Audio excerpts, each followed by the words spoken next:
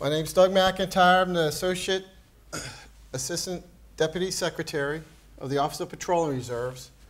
And that's a long government title to mean that I'm the #2 person in charge of that office, which the main thing is that we do is the Strategic Petroleum Reserve. And that's what I'm going to be talking about today. So moving on, quick raise. Who likes high gasoline prices? Come on, someone, no one? Come on, what's wrong with y'all? So you don't like to pay those gasoline prices at the pump? No? How about these? No? Okay. So how many? So I'm not going to ask you to raise your hand, just in your head. How many of you are old enough to remember the gasoline lines? And okay, you don't have to identify yourselves on this one. Okay, so unfortunately, that's David's car right there. Okay, sorry, I didn't get your permission before I should. So the purpose of this is to show that the Strategic Petroleum Reserve came out of the Arab oil embargo and the subsequent concern about impacts of oil supply interruptions on the economy and the markets. And this is just another example of the impact. So almost every recession that we've had since the Arab oil embargo has been followed by a large price rise, or at least some price rise. So here's the one that I just showed, the Arab oil embargo. This is leading up to the Iran-Iraq war of 1980. No, this is the Shah. This is when the Shah of Iran was deposed. And they kind of should argue that these two were both tied to that. It was such a large, sharp rise. Here, this is the Gulf War, 1990, 91. This, not so much, but there was a little price rise. And of course, we all remember when prices got up to $4 a gallon almost everywhere at the pump. That was a result of a large increase in oil demand globally, and crude oil prices went to $145. It was really more demand-driven than supply-driven. But as a result, and here I'm going to also show my age here, anyone who remembers Schoolhouse Rock episodes when they were young. So the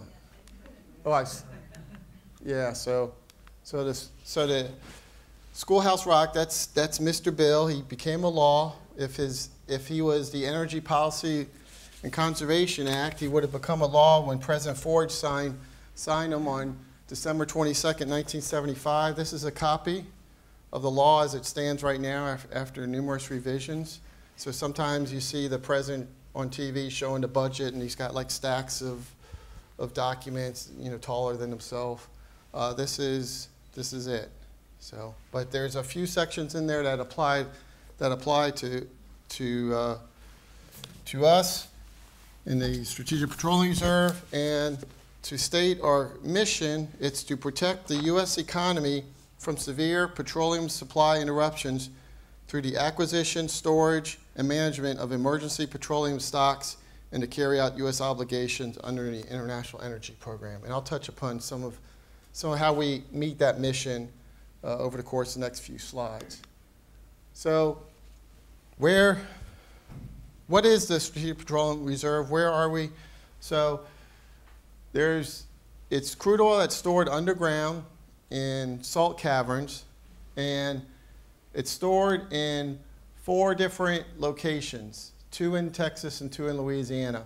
So going west to east, Bryan Mound is near Freeport. It's about an hour and a half southwest of Houston. Got Big Hill Site, which is near Port Arthur, Texas. West Hackberry is by Lake Charles, and Bayou Choctaw is by Baton Rouge. The way the program operates is we have a headquarters staff of about 25 people up here in the Forrestal building on the 3rd floor, some of which are here watching me today. And we oversee the project management office, which is located in a suburb of New Orleans. And it sounds like, oh, that's really cool, you get to go to New Orleans. So I've been in New Orleans a few times already without ever going into the French Quarter, because it's on the suburb. And there's a really cool Hampton Inn's like right across the street. So I've gone between the Hampton Inn and the project management office a number of times, but not down to the French Quarter. But the project management office has about 80 feds and oversees our M&O contract, or maintenance operation, or management and operations contract. That's who actually does the day-to-day activities related to the Strategic Petroleum Reserve, and a lot of those folks are also located at each of the sites. So again, 2 in Texas, 2 in Louisiana. There's a number of caverns and storage capacity at each of the sites. And our largest site is the Bryan Mound site. That holds up to 247 million barrels of crude oil. The second largest is our West Hackberry, that's in Louisiana. That holds up to 220 plus, a little over 220 million barrels of crude oil. The capacity, the third largest is the Big Hill. That's the second one in Texas. That can hold up to 170 million barrels. And the smallest is the one by Baton Rouge, by Choctaw, and that can hold up to 76 million barrels. You add all that up, we have a capacity of 713.5 million barrels. Currently, we have about 664. And I'm going to get into this a little bit later. At the beginning of 2017, we had 695, and we sold about 30 million since. And I'll get to that.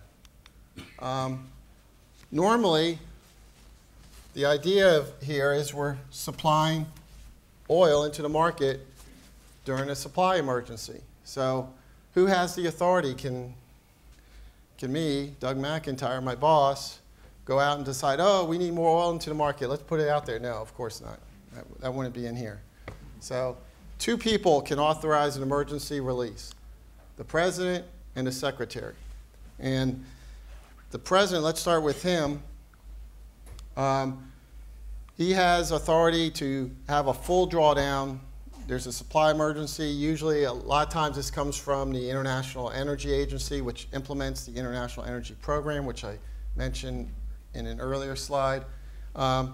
He can authorize a full release to address a severe petroleum supply interruption or to meet the U.S. obligations under the International Energy Program. And I'll get to those obligations in a later slide. Or he can do a limited drawdown, which is pretty much the same as the larger one, except it limits the amount of oil that can be put out into the market in the number of days it can cover.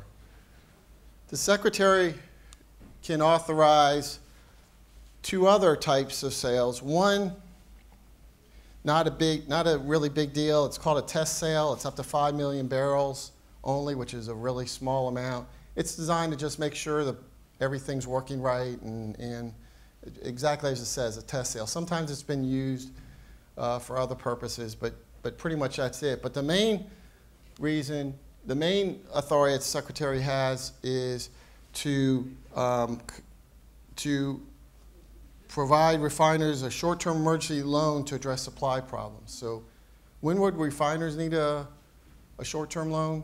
It's usually following hurricanes. So we had an example of that recently following Hurricane Harvey, which I'll get to. So that's when the secretary gets to authorize the release. Now I mentioned the International Energy Program, so let's touch on that. There's 2 requirements for that, and they're kind of important because that's one of the main missions of the Strategic Petroleum Reserve, is to meet our requirements for this. So the one requirement that most people talk about is that we need to cover 90 days worth of net imports. So you take your net imports, let's say when you take all the oil that we import, you subtract out how much we export, it's 6 million barrels a day. We need to cover 90 days of that. 6 times 90, 540 million barrels. That's what we would need, okay? But if your net imports are going down, you need less. So that's an easy calculation most people can do, but the whole purpose of that, though, is to lead to the second obligation. That's just to make sure we have enough oil to meet the second obligation, which is this one, to release stocks and share available oil in the event of a major supply disruption. This is why we exist, to supply oil and to meet a severe supply disruption. So there's been 3 times actually in the past where the International Energy Agency has gotten together and they said, okay, we think there's been a severe supply disruption. We need all the countries in the IEA to provide oil into the market. Well, how do we know how much oil we put into the market? Well, they go by the share of your consumption in the IEA. So the U.S. represents 43% currently of IEA consumption, so we would be asked to supply 43% of any collective action. So if they wanted us to put total million barrels into the market, we would supply 43% of that, or 430,000 barrels a day. But this one's the easy one to calculate. This one's a little bit more involved, but we would argue this is just a means to get to the end. This is the key one right here. So let's talk about these releases. Let's first talk about the emergency releases that we've done over the years, which is, again, why we're here. Like I said, there's been 3 International Energy Agency actions where they got all the countries to agree to release amount into the market. This is the U.S. share. So it's in chronological order from the most recent to the one in the past. So 3 times, kind of like the Arab Spring, this is thought of in 2011, Hurricane Katrina in 2005, and when Saddam went into Kuwait and the coalition went against Iraq. Now, remember when I mentioned the Secretary had authority to provide loans to? So here's all the loans that we've done throughout the years. The most recent being Hurricane Harvey. Again, Hurricane Harvey hit Texas really hard. It cut off a lot of supply routes to refiners, and a number of them contacted us. We vetted that their need was real. It was,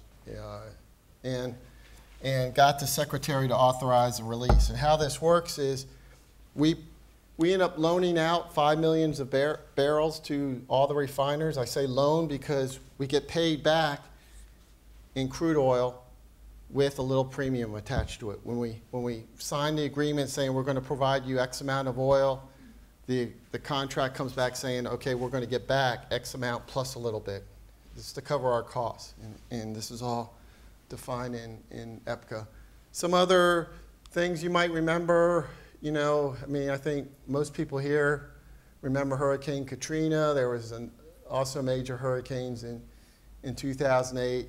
When you see ship channel closure, this refers to the Houston ship channel, which is a major distribution point for the Gulf Coast. But these are all the emergency exchanges SPR has done in the past. Now remember when I talked about how we were at 695 million barrels, and now we're down at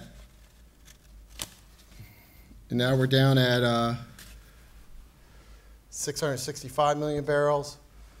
Well, I'm going to get to that in a second, but first I want to talk about a lot of has come up. Remember I talked about net oil imports, we have to cover 90 days. So if you look at this slide, you can see our net oil imports have dropped suddenly. So if we need to supply 90 days, we need to supply less, we need to have less SPR oil on hand, right?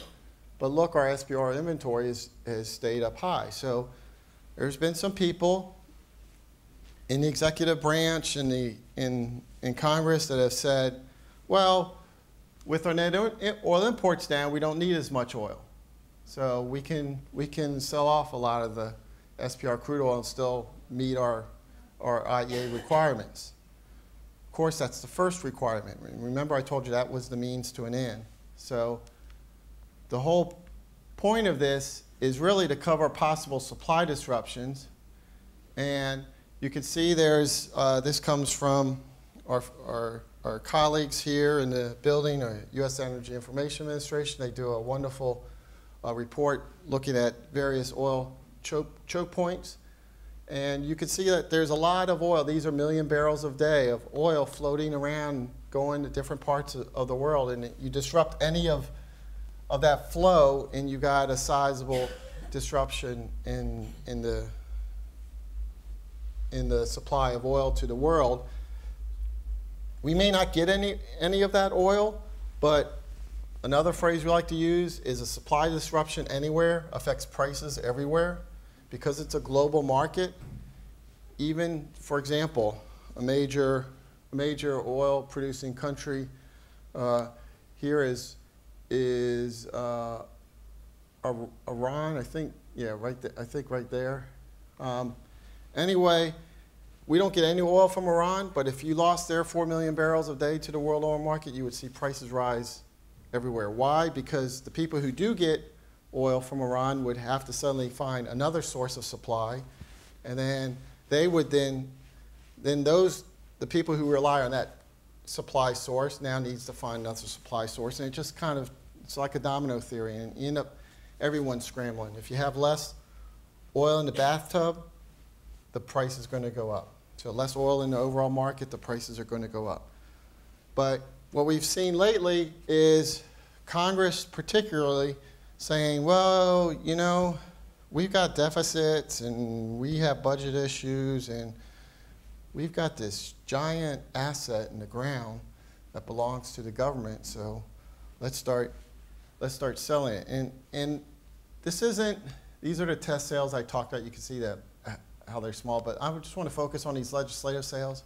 This isn't the first time Congress has done this. If you look at down here at the bottom, in the mid-1990s, there was concern about budget, and we sold oil to raise money to reduce the deficit then.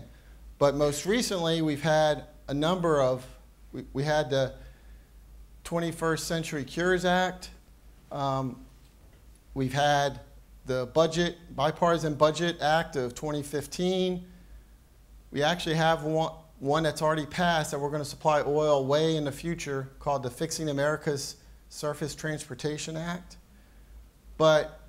And this commonly is referred to as the recent Tax Cut and Jobs Bill Act, but this is, actually that's not the official short name, so to keep it official, this is the name of it.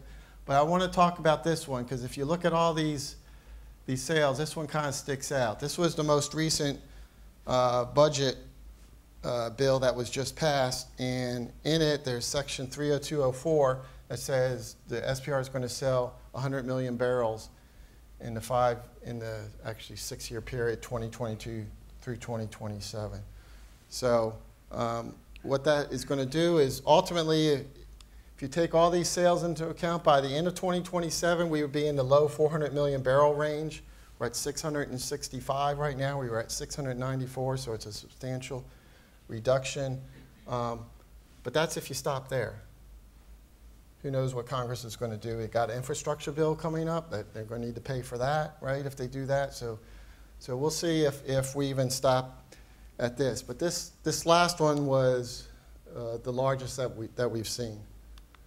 And with that, I'm going to stop there. I'm going to do something that I usually do in my presentations that is kind of stupid for a government employee, but I leave my contact information at the end of it.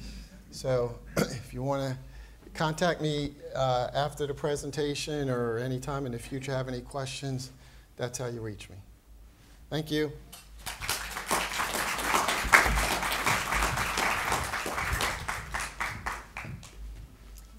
Thank you, Doug. I, for one, don't like high gas prices, so I really appreciate your insight and work today. Next up is David Nemso, whose presentation is titled Hoping to Connect, Making Buildings More Social and Smarter. David has more than 3 decades of industry experience, including running a large state government energy and water department, a prominent bipartisan nonprofit energy efficiency association, and an energy consulting practice. As for his fun fact, David had the longest job title going when he served as the Director General of the North South Wales Department of Energy, Utilities, and Sustainability in Australia, or more conveniently, the DG of Deuce in NSW. Please join me in welcoming David to the stage. Michelle. Appreciate that. You know, I want to say for the record, I have more fun facts about me, but none that I was willing to share professionally. So I stuck with that one. And so I want to talk about something that I think, I hadn't met Doug before today, certainly know about, well, I've been doing this so long, Doug, I still call it SPRO instead of SPR. And so this is complementary to it in a way. What Doug talked about, of course, is one of the most successful U.S. government energy programs, period, full stop.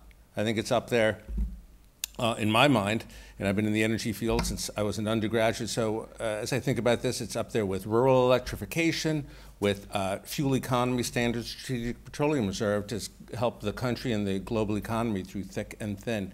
I want to talk about something that has no history. It's future-looking and doesn't have a proven track record yet. So I hope in 5 years' time, somebody else, one of my colleagues, can come and give an energy talk and look backwards at some of the success that we're working on in my office, the Building Technologies Office, which is part of EERE at the department. Which way do I point it, Doug? Oh, there. So the future shows you what I know about connected. So the future is about connecting things. In the course of the time we will be in this room today, about 220,000 objects on Earth will be connected, newly connected for the first time ever to the internet. Some of those are, and that's not even counting phones or computers, that's the everything else. So some of those are smart locks, for example, or smart watches. Some of them are sensors in your car or at a factory that you wouldn't even know about. Some are big, some are Fitbit, some are big, some are small. But many of them are somehow are part of our lives. There's a webcam, connected lighting, smart thermostat. So I'm going to focus on the ones within that have to do with energy, of course. And my office is responsible for buildings, so, you know, I stole a vehicle, but, you know, in my office we think about refrigerators that will be connected, of course, smart thermostats, which are already available. 40% of sales of residential thermostats in this country are already connected to the internet. Lighting, even the pedestrian water heater, which I'll talk about a little later, and of course solar. So that's what we want to talk about, connected. And of course the world's becoming increasingly connected. So why does that matter to the Building Technologies Office? And since we're part of EERE, we worry about energy efficiency. We're really the Building's Energy Efficiency Technologies Office. And it's because of two things.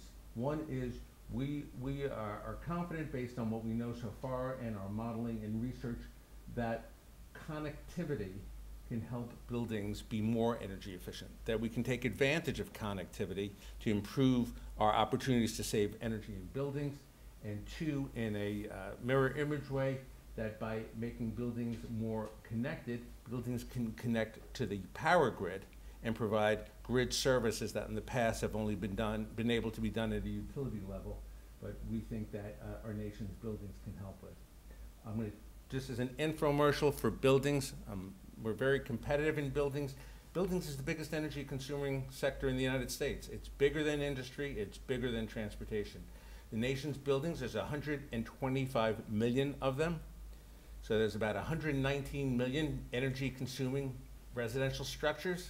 You think of it as your home, I think of it as an energy consuming structure. And there's another 5.5 million commercial buildings in this country. And so buildings consume about 40% of US energy, a commensurate share of US emissions, but 3/4 of US power use, depending on the year. And so that leaves us with a $300 billion annual bill just for powering, heating and cooling, lighting, et cetera, our buildings for many applications. And I'm not going to talk about that except that there's that big gray thing called other uses. And that's everything from plug-in, it's not the big stuff, it's not refrigeration or air conditioning or hot water, it's the miscellaneous stuff. That's not only a big number, it's getting bigger over time. We're making progress with efficiency on the rest of it. Those are going down over time, both on an absolute and a percentage basis, but those miscellaneous is going up. I won't talk about that today, save that for some future time. It's a big bill, and at least 1/4 of that's wasted, and probably half. So Doug already promised you, he told you he was responsible for helping keeping your gasoline prices down, which he is. So then I think it's fair for say that our office is helping keep your utility bills down.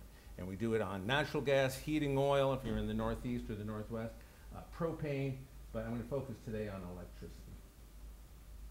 So first I have to define terms. Smartness. Smartness is used different ways in the field. I'm going to use it meaning the smartness that has the computer capability that we see. And I left my phone there, but the computing capability we see in everything, in your car, in your phone, in your fridge, and all those things.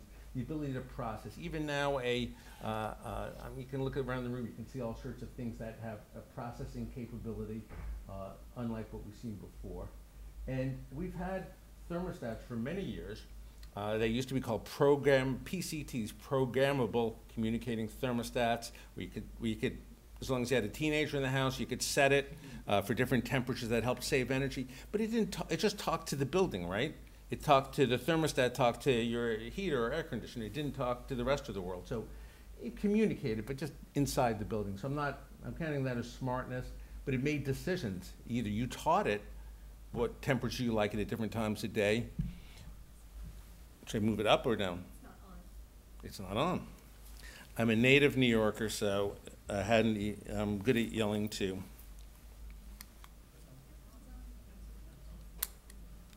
How about now? Is it on? Yes. So we've had thermostats that can talk to the building. Same with lighting. You know, you all have in your offices motion detectors or other ways to control lighting. You even have smart doorbells, but those aren't energy savings. They do things and they talk to other things. And I put it up here to say that a lot of smartness has nothing to do with energy. So I'm going to focus on our part of it. But what's going forward is not just the smartness, but the connectedness, in which these devices can talk to the outside world, typically through the internet. And there have been different technologies available over the years, but certainly Wi-Fi is the most common for residential and small commercial purposes. For other applications, cellular, and especially as the 5G gets developed, will be much more appealing. And there's other protocols, Bluetooth and Zigbee. So that thermostat that you used to control yourself now, go out and buy an Ecobee or a Nest or a Honeywell, it talks to the world. And that means it can understand weather patterns. It means you can control it remotely should you choose to do that. Similarly with lighting and all sorts of other equipment. Why do we want to do this? Because energy efficiency can not only save energy and save money and make energy more affordable for Americans, but it can help the power grid. So, you know, the power grid, if you look at power demand over time, this is just a schema. In the course of the day, power demand goes up in the country, people come to work, you leave stuff on at home, you turn on lights and things, and then if it's summertime, air conditioning goes on. And when your air conditioning goes on, your air conditioning goes on, and yours go on. Your fridges may all be doing their own thing, but we all use air conditioning at roughly the same time in an area, so we get a peak demand.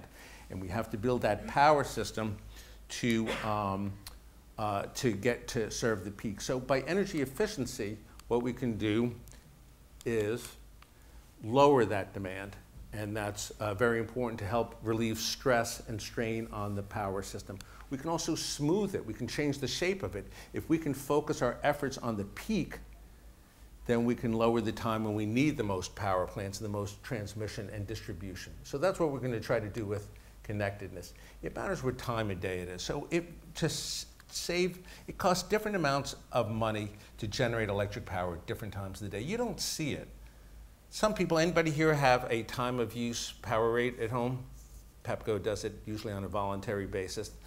Only about 2% of Americans see time of use rates, but unlike airfares or HOVs, you don't see it, but it happens. So as I said, you have to build the system to meet the peakiest of demand. So this is Massachusetts. It could be just about anywhere in the country. Air conditioning defines the peak in over 90% of the country. And so that means we're building the system to meet the demand, not for that exit sign, which is on 24/7, but to meet that peaky demand. And because that's the time when it's most expensive to generate, that's the time when it's most valuable to save. So this is This is just saving the same amount of power, 1 megawatt hour. This is an analysis that we commissioned at Berkeley Lab. Just to save 1 megawatt hour, the value of it is much greater during these peaky times than during these average times.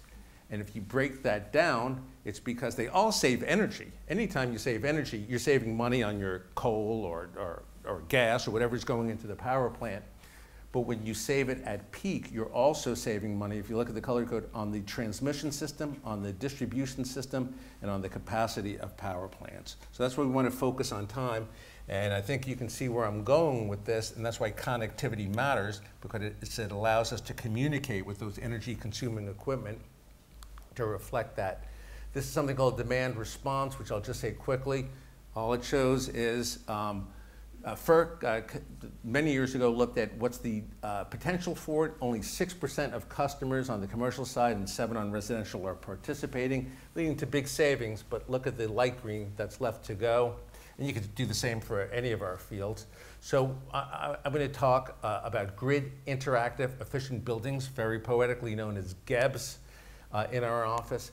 And it's, again, to have buildings to be connected. So let me give you an example. This is a grid. You got buildings, right? You got a big commercial space and you have your distributed or centralized power plants. All right, that's the world, or that's the future world. So the world we want to have is one that's more interactive, more transactive is a term we use in our field.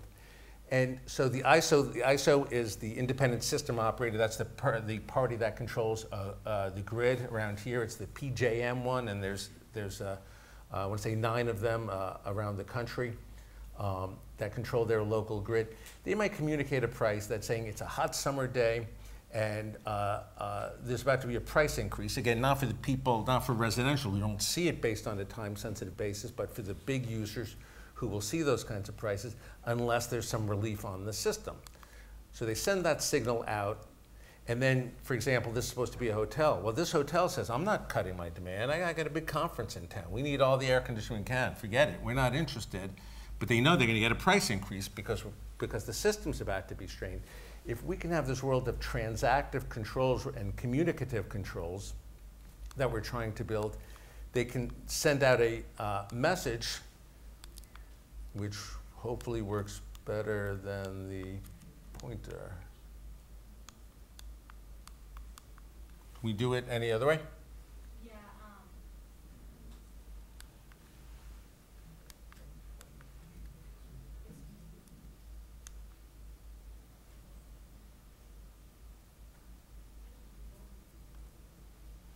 There's a rule, and it's just now, I'll make this a serious point. When things get more complicated, they are more likely to get in trouble. So, look, buildings have been, while we do this, I'll just say this, buildings have been connected to the power grid since 1882. It's when Thomas Edison built the Pearl Street Station in New York and so buildings have always been connected. That's not what's new. What's new is that they can be connected using the internet, using modern communications, and a two-way interactive way with communications and price signals. Can we just, does the right arrow option work? And I'll holler when it's time.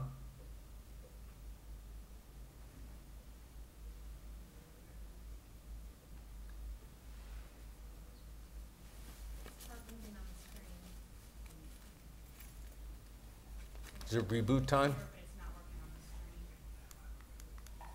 screen. Not going forwards or backwards. This is working, so the battery's not completely dead if that's what it was, but it sounds like it's frozen. So probably in the interest of time, should I just do a voiceover and we'll go from there, Michelle? What do you recommend? You might want to. Is your computer on or no? The other lesson is always bring hard copy. So I won't do that, but just to make sure I cover all the points. Sorry, and especially if you're remote, I know, you have it up, Robbie, or? So I'll say this. So what we want to do is communicate. So if this hotel isn't willing to do it, perhaps this building over here, whatever that schema is, can. And if they can send a signal In a transactive signal, this building, the owner may voluntarily wish to transact and say, okay, I'm doing my thing, but I will shed some load because I don't have a big conference. It's not really going to hurt me. I'll make some money on the side. So that's already being done, but we wanted to do it in more of an iterative way. Doug already commented that he works in Forrestal. I work in L'Enfant Plaza, so I don't really care if Forrestal gets 2 degrees warmer. Is that okay?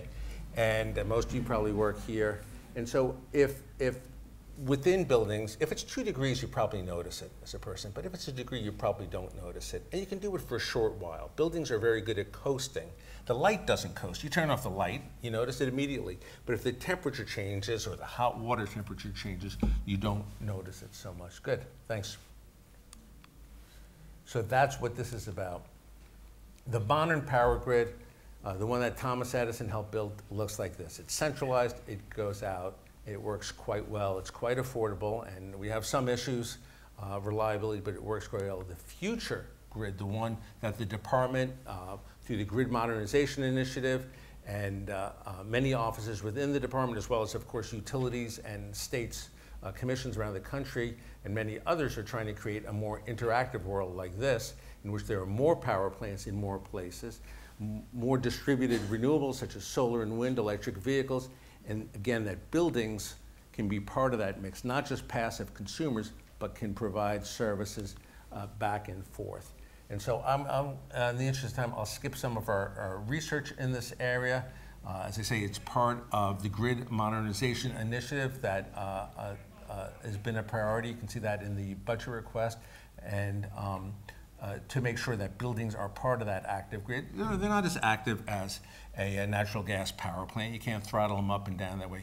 But remember what I said, there's 125 million buildings consuming 40% of our nation's power and 3/4 of our nation's electricity.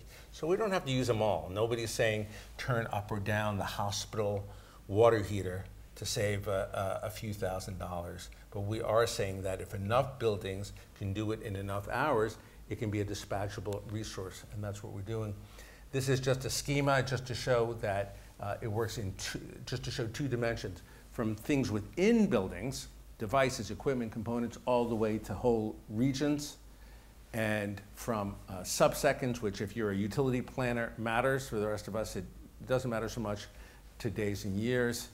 This is our research program. Focusing on the different elements of making buildings more responsive, more flexible, more interactive. This is the end state. This is the world we're trying to get to and we're trying to contribute to. So again, I want to thank the Strategic Petroleum Reserve for all of what they've done and will do in the future.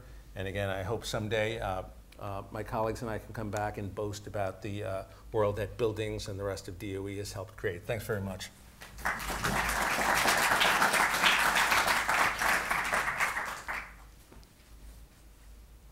Coming up, Doug?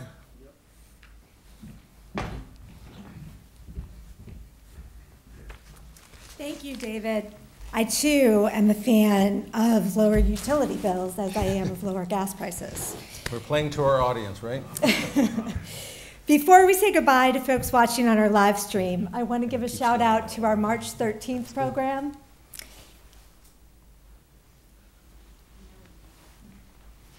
I certainly hope you'll be able to join us on March 13th. If you have any questions, please reach out to us at energytalks@ee.doe.gov. And we'd like to now open things up to questions from the audience. If you have any questions in the audience, please go to the standing mics and ask your questions there.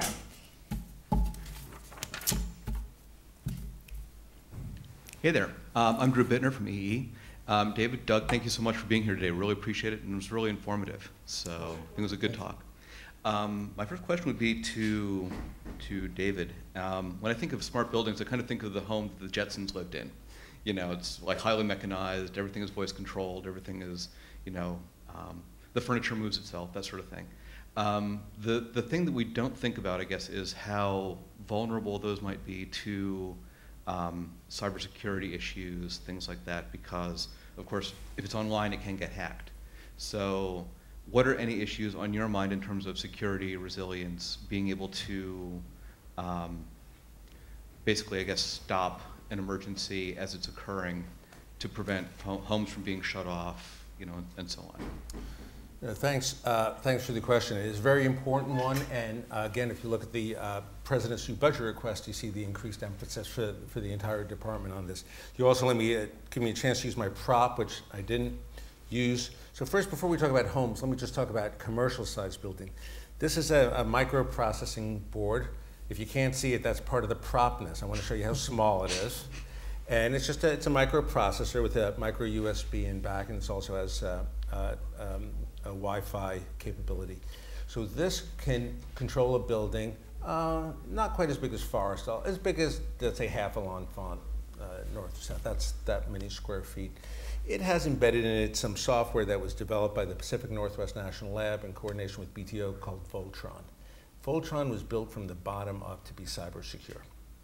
And that's because this is your question's spot on. As more and more things are connected, there are more and more ways for people, either bad people to get in or careless people, but it's really bad people taking advantage of careless people. So software solutions such as Voltron is one of many are essential to that. But I do want to say this. Part of the problem is, and it gets back to connected doorbells and connected baby monitors, are not within the scope of responsibilities of the Department of Energy, let alone the Building Technologies Office. So we need to work, as we are working hand in glove within different parts of the office, DOE are working together, vehicles, buildings, et cetera, but we need to work elsewhere because connectivity is connectivity, right? So my short version is it's a real threat.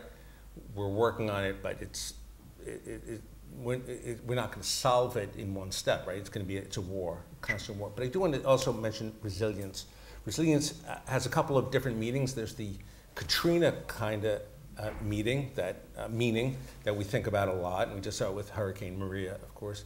But there's another meaning to resilience and reliability, and that is what I was trying to focus on. If we can lower stress on the power system, lower peak demand, it's less likely that we'll trip out. That doesn't help you with hurricanes or natural disasters or terrorist disasters, but it does help you with when things trip out due to a heat wave. So energy efficiency in general and connected efficiency in particular can make a very meaningful contribution there. So short answer is all of the above. Excellent, thank you. My second question would be, I live in a condo that was built in the mid-60s, and a lot of the controls in the building are hardwired and very old and out of date. What do you see as the opportunities to retrofit or upgrade existing buildings like that to take advantage of the technologies we have now? I'm going to punt on that one. Look, first,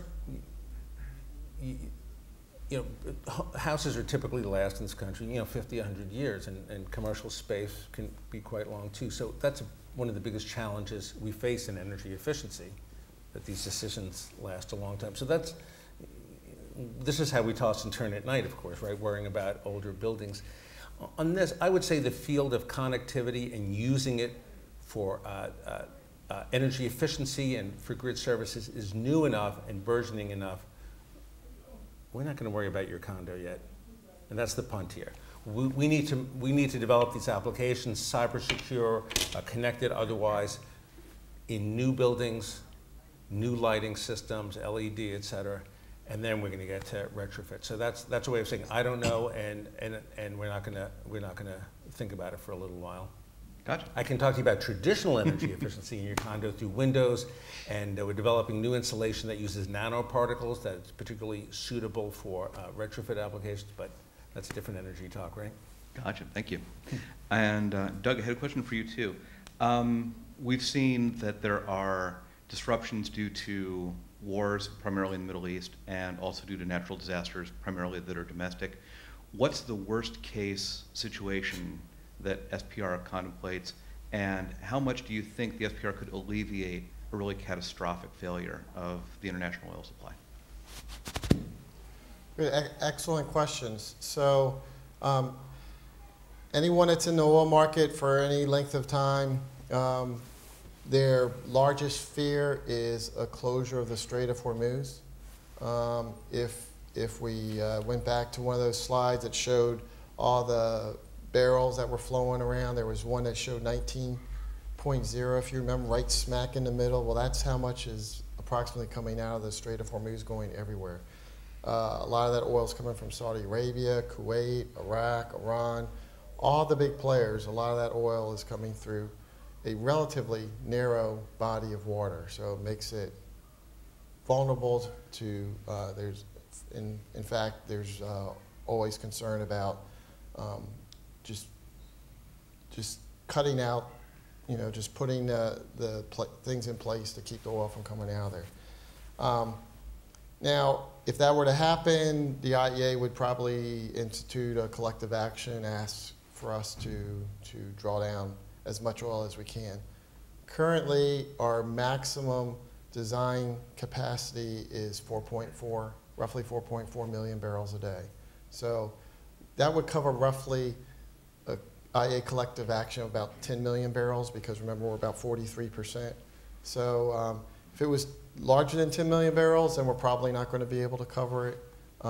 There's also issues related to how quickly we can get that oil out into the market without disrupting other oil that's already flowing through those pipelines, because we're putting our oil into the same pipeline system that the country has. So, but that's the largest, that's the biggest fear. Fortunately, it's never happened.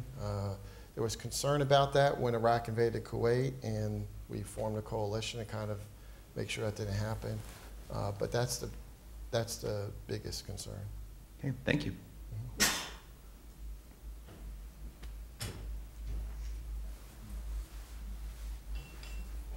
Hi, I'm Rob Merriam with U.S. Energy Information Administration. I enjoyed both of your presentations. Thank you.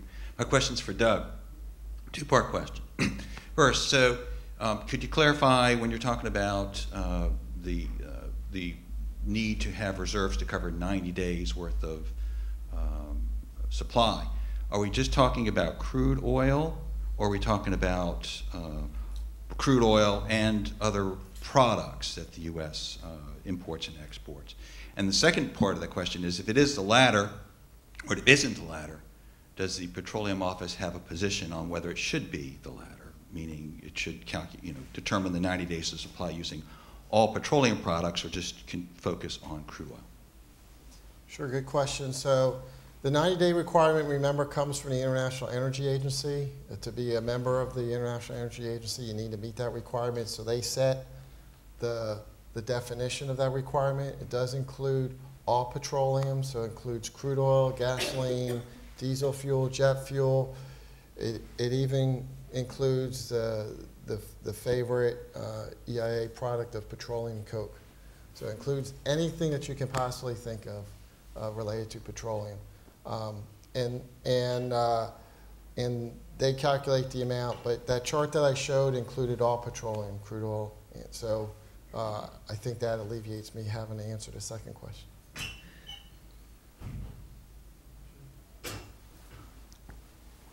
Hi, I'm Bob Schmidt in the Policy Office for Doug. There was a release in 2000 of 30 million barrels, and that was under the balancing category, which was as large as any of the internationally directed drawdowns. I was just curious what that was. Was that like Y2K or something? No, that was leading up into the winter of 2000. There was concern that there wasn't going to be enough heating oil. Heating oil inventories had been drawn down the previous winter. They didn't refill very much during the summer, and so so people had just experienced a very cold winter. They were heading into another winter with the expectation that it could be cold again, and inventories weren't there. So I actually remember, because I was here at the time with EIA, but the secretary called in a bunch of refiners and said, we really need you to help us through the situation by making more heating oil to lead into the winter, and we're going to help you by releasing some crude oil that you can then purchase and refine and turn into heating oil and gasoline and all the other products that they normally do. Now, in fairness, there was another group of folks that said, well, that just happened to coincide right before an election, and maybe there was some political motivation behind that. I'm not going to answer that one way or the other, but I'm just going to tell you what happened in that other side that might have had some influence.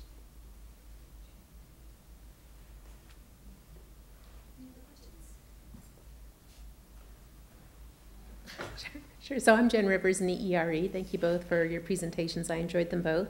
My question is for David. You mentioned how these smart buildings can save us energy and therefore money, which I definitely appreciate. What's the incentive on the side of the suppliers? I think traditionally the model has been you sell more energy, you transmit more energy, and you get paid more. So what are the incentives that you guys are looking at in your office for those folks? It's a good question, and it's a tough one. Can we go back a couple of slides, or is it too late for that? So the reason I was going to show it to you graphically, so now we're going to get into thinking about the distribution of costs and benefits among different parties.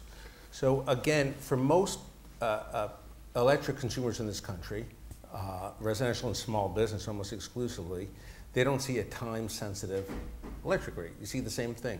But what that means is for the utility company, the ones who have to required to provide that power, they make different amounts of money at different times of the day because they're paying a time-sensitive rate that varies based on the system. So during those peak periods, they're probably losing money on every sale. They have to, as part of their legal obligation, to serve their base, and then they make up, if things work right, they make up the money the rest of the year. But you can see where I'm going with this. Their self-incentive within a regulatory regime is true. If they can trim sales during that peak period when they're losing money and increase sales in the period when they're making money, they'll be ahead. So their incentives and the end users' incentives are aligned pretty well in those peak times. Doesn't mean you don't have to deal with the regulatory signals and the technological option. So that's part of it. The rest of the year, their incentives are not aligned. And this is one of the key issues within energy efficiency generally. A lot of states led by California, and now I don't remember the number, but quite a few states have regulatory regimes in which they have very complex systems in which they try to reward utilities for saving energy, not discourage them. It works to different degrees, but the bottom line is the incentives for saving are split all over the place. That's just between utility and end user. Remember, if you're in a commercial building or if you're a renter in either a commercial or residential building, you have another, right? Another challenge, the owner, the tenant, and the utility. If you're in a commercial building, you probably have a building manager who's different than the owner, who's different than the tenant, let alone from the utility, let alone from the access. So it's a big problem, and the biggest part of the problem is even when many times, and we only work on efficiency if it's cost effective, but even if it's cost effective as a whole, a single party might have a negative incentive. It might not be good for them, and they may not have the incentive. So it's a hard one. Are there any easy questions today? It's a smart group. Yeah. Is that it? Well, that's all that we have time for today. Thank you so much to Doug and David for presenting for us today. And please join us on March 13th for another Energy Talks. Thank you.